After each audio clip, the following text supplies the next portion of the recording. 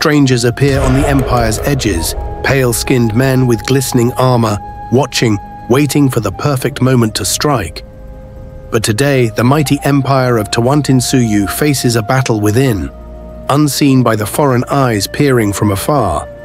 In the high mountains of the Andes, where the golden city of Cusco glows under a morning sun, a profound silence hangs. News spreads quickly.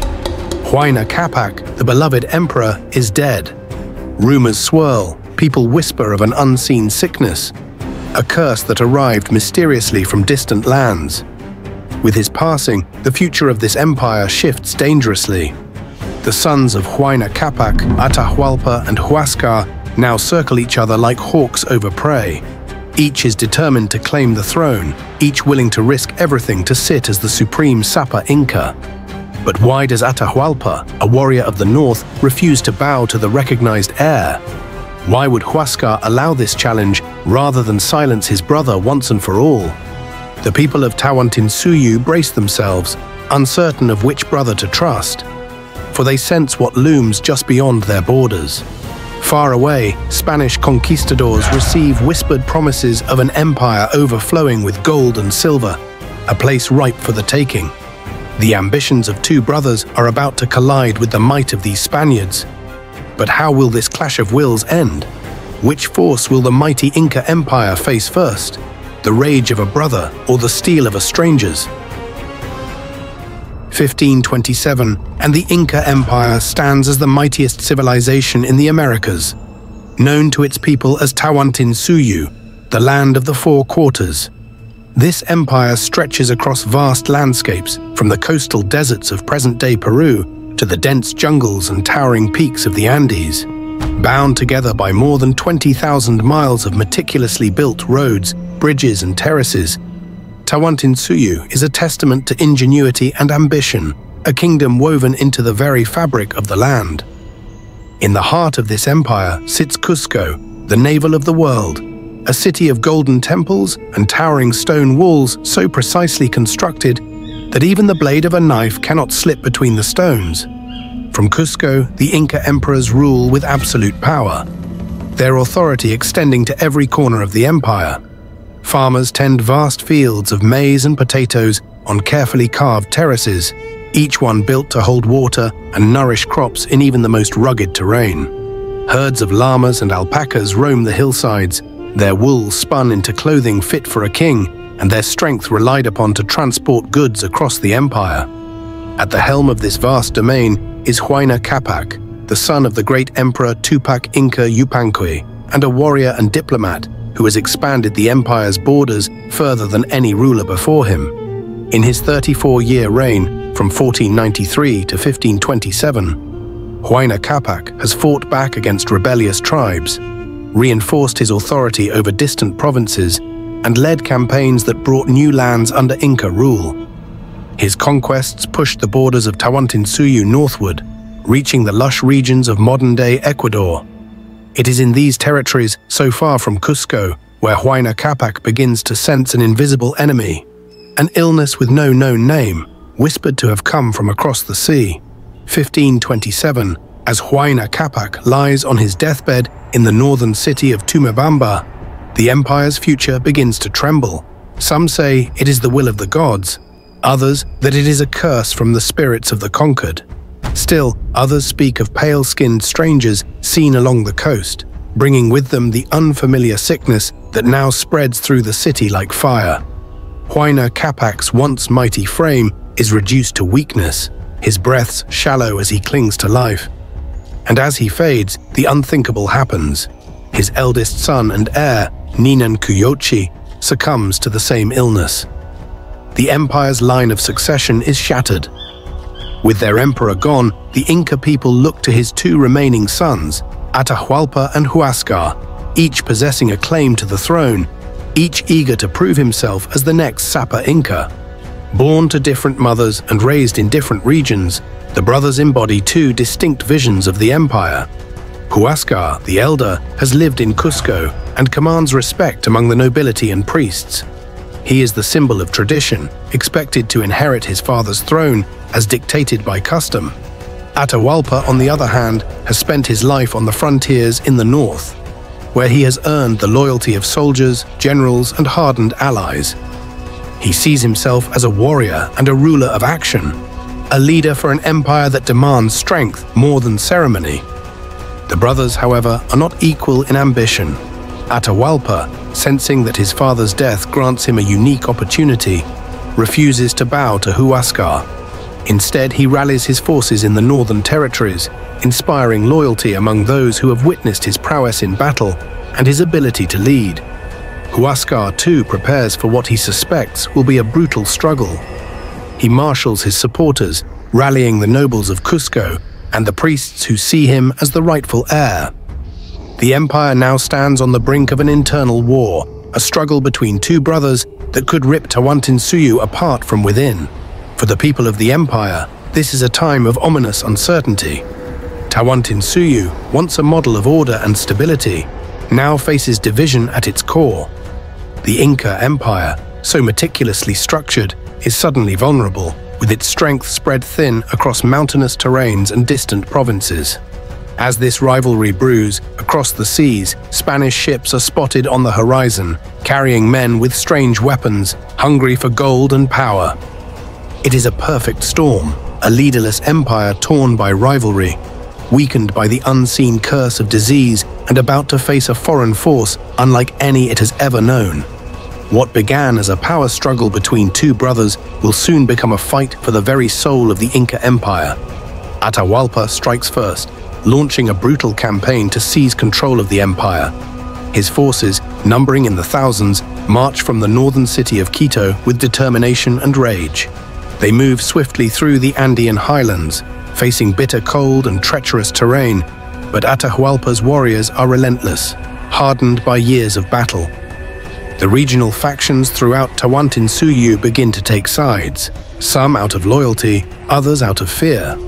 Huascar, despite his initial confidence, soon finds himself encircled.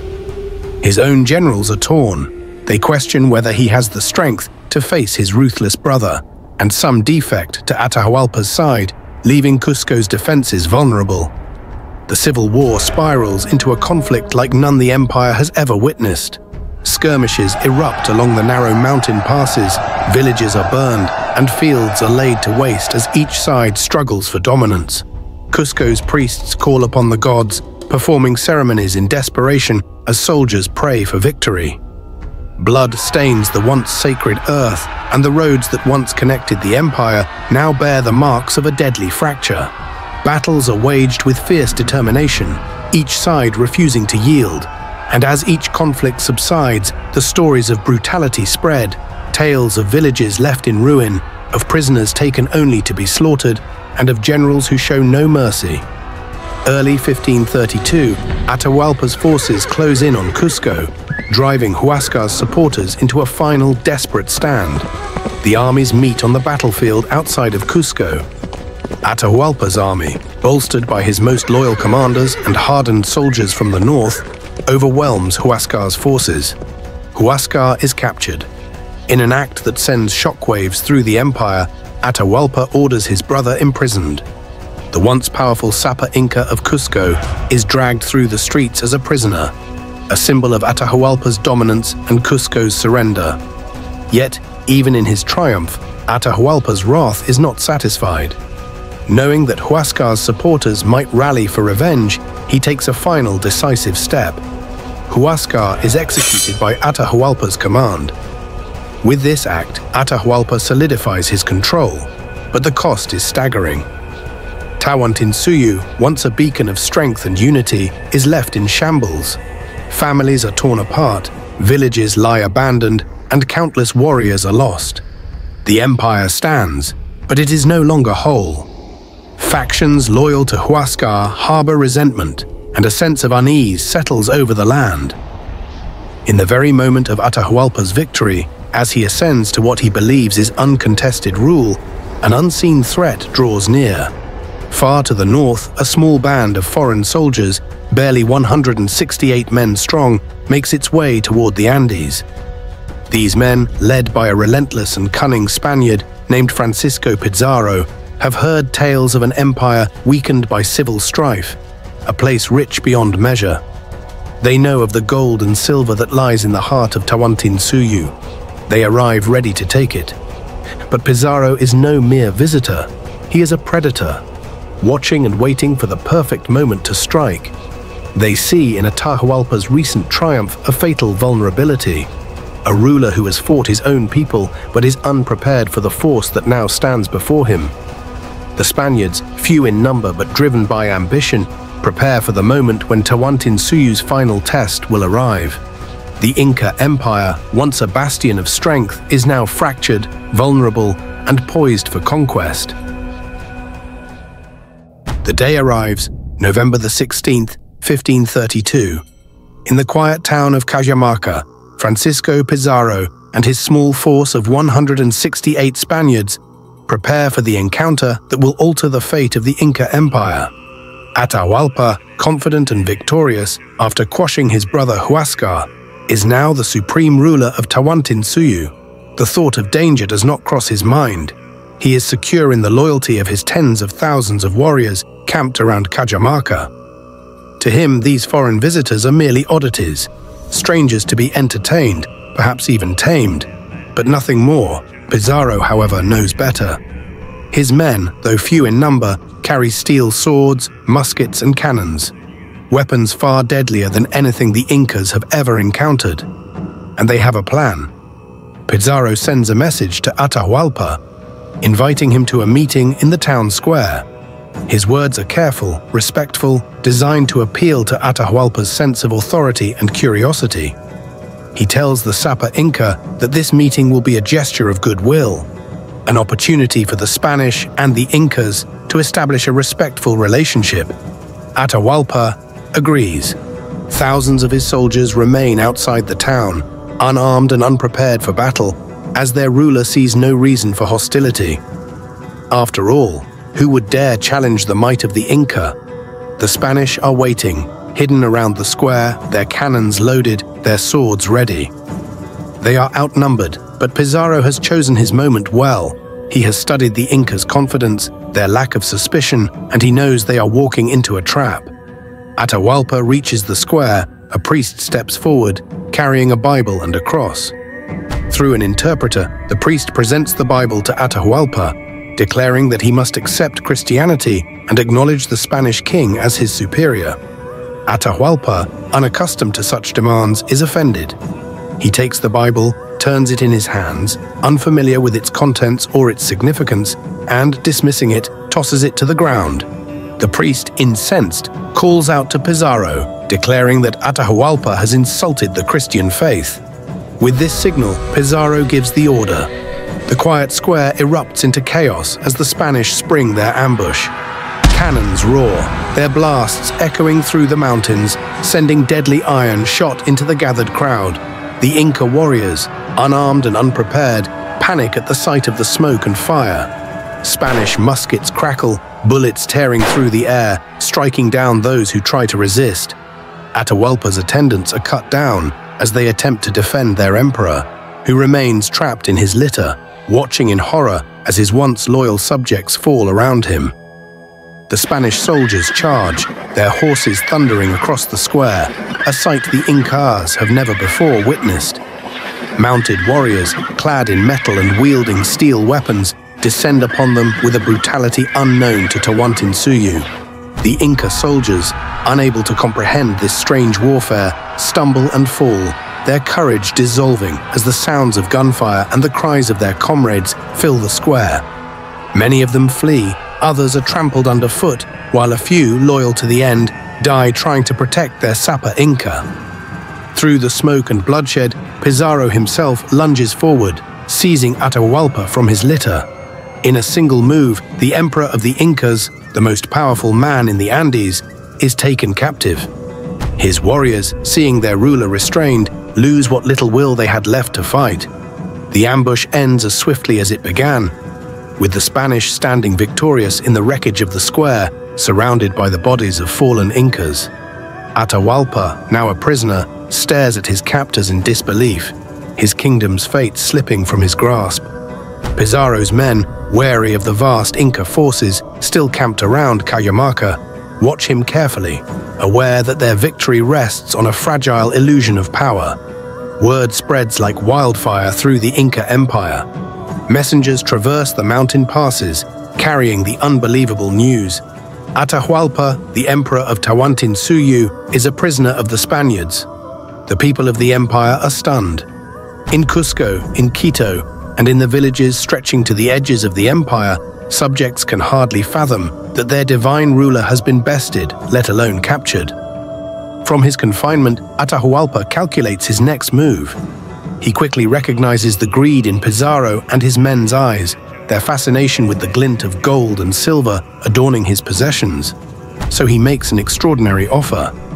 In exchange for his freedom, Atahualpa promises to fill an entire room, 22 feet long and 17 feet wide, with gold up to a height of over 8 feet. It is an offer so vast that even the Spaniards are stunned. Visions of wealth and glory, beyond anything they had imagined, dance before their eyes. They accept the offer, confident that this mountain of treasure will seal their conquest. For months, messengers travel across the empire, gathering treasure from temples, nobles, and subjects. Golden idols are melted down, sacred artifacts are dismantled, and the empire's wealth flows to Cajamarca, where it is stacked piece by piece, rising toward the promised mark. Atahualpa, meanwhile, remains confined, aware that his fate rests in the hands of his captors. Day after day, he watches as his empire's treasures disappear, sacrifices to the greed of these strange men. He clings to the hope that once the ransom is fulfilled, he will regain his freedom, that he might somehow salvage the empire from this devastation. July 1533, the ransom has been paid. Gold and silver worth millions by today's standards has been handed over to the Spaniards, and yet Pizarro's promises begin to unravel. Despite the unprecedented ransom, rumors swirl within the Spanish camp. Some claim Atahualpa is orchestrating an uprising. Others that loyal Inca armies are assembling to free their emperor.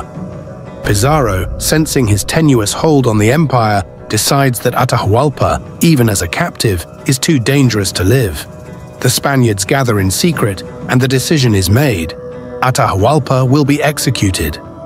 July 26, 1533, the Sapa Inca, Lord of the Andes, is led to the courtyard where his sentence will be carried out. Pizarro offers him a choice. He can die by burning if he remains true to his beliefs, or he can accept baptism and be executed by strangulation, a method Pizarro presents as more honorable. In the end, Atahualpa agrees to baptism, a final attempt to assert dignity even as his life slips from his grasp. The noose is drawn, and in the stillness of that moment, the last free emperor of Tawantinsuyu dies. Atahualpa's death is the final blow. Tawantinsuyu, already weakened by civil war and foreign invasion, is now leaderless, fractured, and vulnerable. With their emperor gone, the Inca generals are paralyzed, unsure of whom to follow or how to respond to the Spanish presence. In Cusco, the remaining Inca nobility sense the danger looming over them, but without Atahualpa's leadership, they are left adrift. Some nobles consider rallying, others attempt diplomacy, but all face the reality that Cusco, once the center of the world, is now at the mercy of the conquistadors. Emboldened by their success and armed with gold and supplies from the ransom, Pizarro's forces begin their march to Cusco in August 1533. Despite the scattered attempts of resistance from Inca forces along the way, the Spanish advance is relentless. Those who dare to resist are cut down, and many others, fearing the wrath of these strange men who took down their Sapa Inca, simply step aside. The Spanish exploit the divisions left in the wake of Atahualpa's death, using fear and promises of power to win over local leaders and factions, turning them against one another. The empire, once a unified force, is now an empire divided, easily manipulated by the cunning strategies of the invaders. November 1533, the Spanish forces finally arrive at the gates of Cusco. The city, its golden temples and palaces gleaming under the Andean sun, stands as the last bastion of Inca strength and pride. But without a leader and with its military strength diminished by years of civil war and recent losses, Cusco cannot mount a significant defense. The Spaniards enter the city, seizing its temples, palaces, and riches. They ransack the heart of Tawantinsuyu, looting its treasures and desecrating its sacred spaces. The Inca nobles, powerless to resist, watch as their heritage is torn apart, piece by piece. By the end of 1533, Cusco, once the sacred and unassailable center of the Inca Empire, is under Spanish control.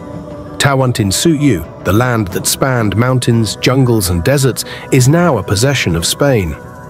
The Spaniards, having tasted the wealth and power of this empire, waste no time in establishing their rule, installing loyalists, imposing their religion, and taking over the lands they have conquered.